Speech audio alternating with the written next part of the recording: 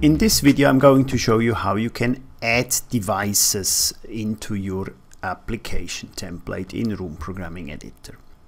We simply can do that by using our global library here on the right side. When we open here the directory network field devices, we see here the Connex PL-Link devices. We can go to the room operator units, for example, here and add one of these ones. But today we want to use another air quality sensor, a QMX3 P70 to it. We just drag and drop the element into the main area.